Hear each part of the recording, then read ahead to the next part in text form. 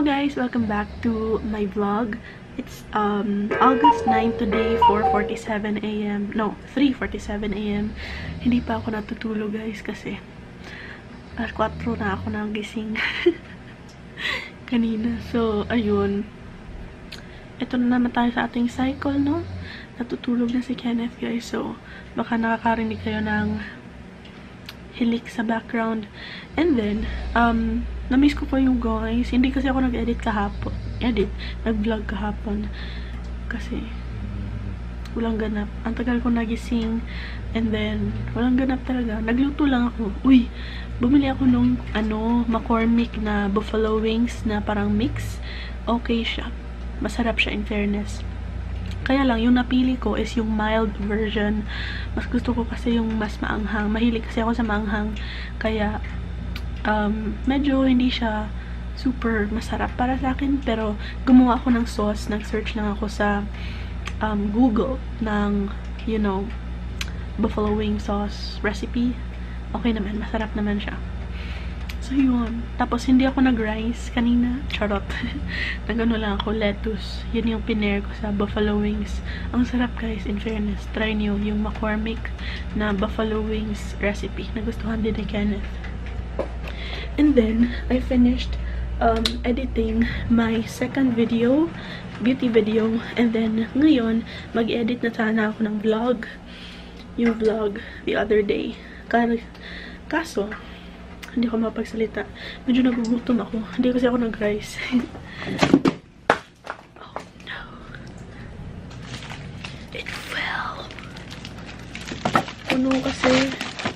Puno yung freezer. Kaya, things are falling. Kasi guys, while I was waiting para sa export nung ini-edit ko, nakita ko merong parang recipe na how to make your own cheese sticks. So, nag-create ako ng cheese sticks. So, ito, magluluto na lang ako nitong nabili ko na ready-made from the brand Marby. Ayan. Ito siya. Masarap to, guys. Tapos, mura lang. Oh, by the way, big news. I cut my nails. So, ayan. It's really short now. And siguro mamaya ko na sila ipapaint. Ipapahinga ko muna yung aking nails. Kasi, tignan nyo. Parang nagpipil sila.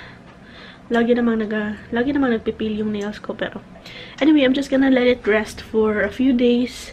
So, in a few videos, makikita niyo wala akong nail polish. Sana okay lang. Okay. So, magluluto muna ako ng cheesy sticks. And I'll be right back.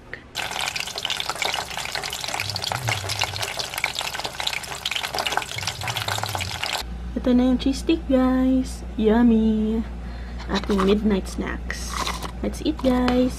Tapos, ito, nag-edit ako ng vlog ko. Kain muna tayo kasi nagugutom na ako.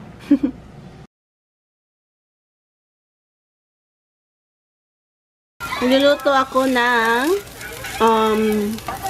adobong atay ng manok. So, first, you put the garlic. Hi, guys. Hi, guys. Ikaw naman magluto. Support. Sabi mo, pag Sabado, ikaw magluto. Never happened. Okay, and then you put the onions and yung luya. And then, nagpapaboil ako ng itlog dyan. Para ilalagay ko dito. Para masarap. And then, kapag okay na yan, ilalagay na natin yung atay. Ayan. And then, ilalagay naman natin. Tawang-tawa si Kenneth. Ano ka? Wait sa. Okay, and then, ilalagay natin yung chicken liver. And then, hihintayin mo lang na mag-change siya ng color. Parang ganito. Para magpe-pale siya. Alright, next, yung ginawa ko, I put soy sauce, water, mga 1/8 cup siguro nga soy sauce. Tapos, mga 1/4 cup ng water. Then, nilagyan ko siya ng whole peppercorn, bay leaves, and what else did I put? Suka. Mga 1 tablespoon. Tapos, you just wait for it to, yung maluto daw yung suka. Yun yung natutunan ko kay Aunt Lutz. Pero, sabi ng papa ko, hindi daw totoo yun. Pero, I follow Aunt Lutz. And then, i-wait mo siya na medyo maluto yung suka before mo siya i-mix.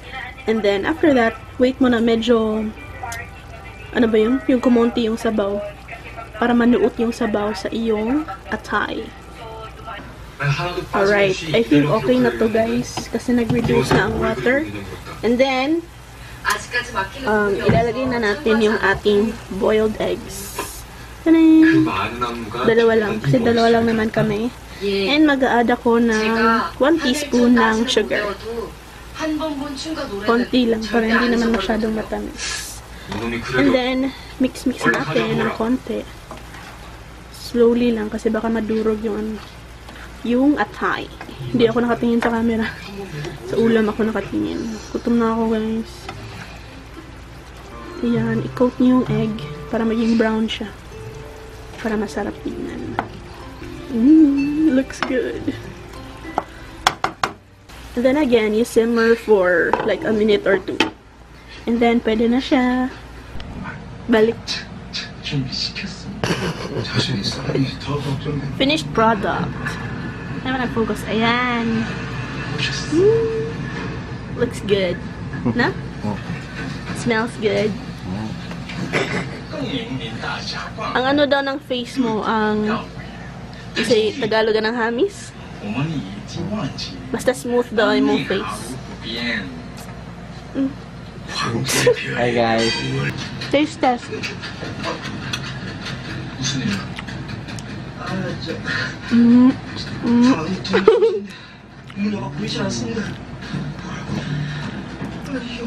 Kataunod.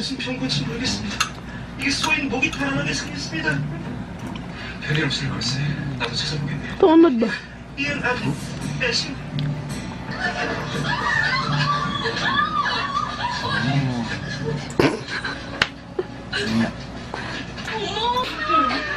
Hi guys. Grabe, busog ako. As in, si Kenneth kaya pa niyang kumain ng saging. So full. Anyway, manonood muna kami ng Love in the Moonlight. Ano na kami? Episode 5. Starting to feel sleepy. Yung si Kenneth.